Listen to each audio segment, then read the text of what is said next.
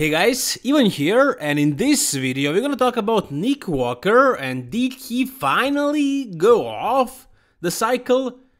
I saw this photo, I realized he doesn't look as vascular, as hard, as grainy, as juicy as he used to not so long ago. It seems like he's starting to get a little bit softer, he's fading slowly.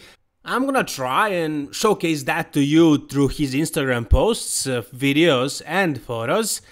You guys know that Nick didn't really have time to go off. When was he in an opportunity to do that? I mean, first, he was prepping for his pro qualifier that he won. A couple of months later, he did his pro debut Chicago Pro.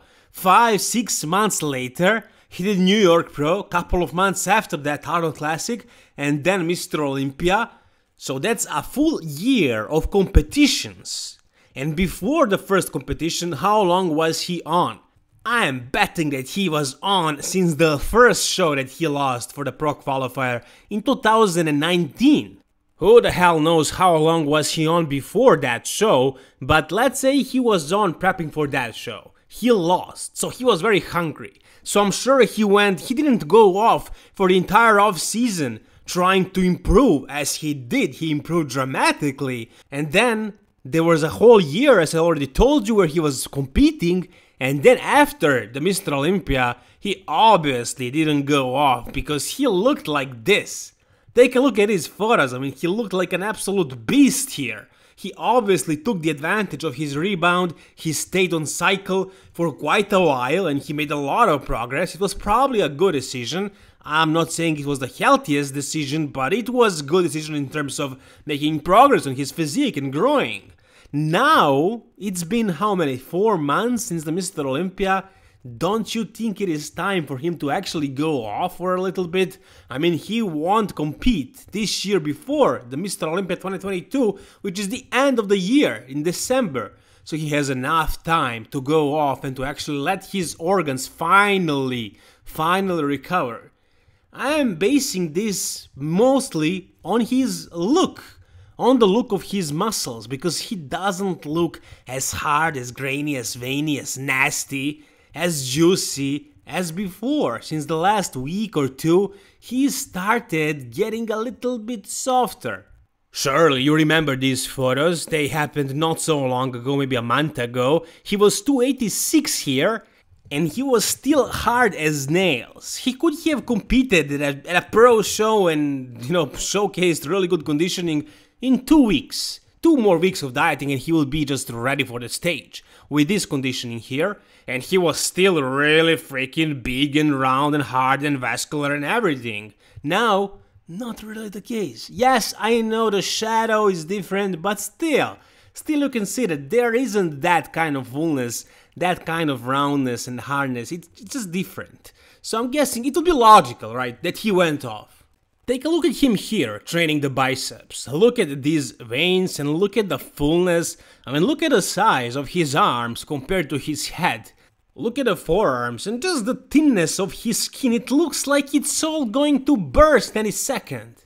And now, yeah, sure, his arms are huge, no doubt about that. But take a look at the forearms, the shoulders, the chest and the lats. Obviously, the arms. Sure, he still has a lot of size, but does he still have that hardness, that juiciness, you know what I'm talking about, that you get from blasting gear? I don't think he does anymore.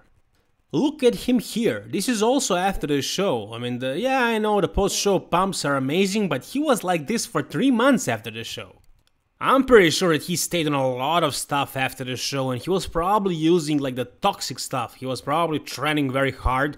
And with his body being super hungry and just wanting to grow, because it was starving for over a year. Basically, he was in a deficit, he was trying to maintain conditioning, he had small periods between the shows when he was able to eat more, but finally he was able to relax with a show nowhere on site, and finally he was eating and he was surely doing some crazy cycles still. Because he looks here like nobody we ever saw basically in the past 10 years in the off-season.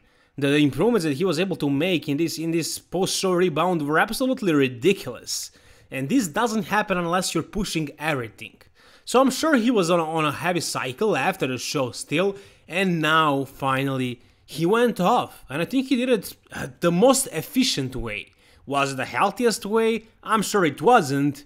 But it sure as hell produced results, and now, as you can see right here, he's training really hard. He's still very strong. I mean, this is 4 plates, and he's doing it with such a control that it is just ridiculous how strong this guy actually is. And he's not even flexing, like he's not even doing crazy stuff in the gym. This is just him trying to stimulate the muscles as good as he can.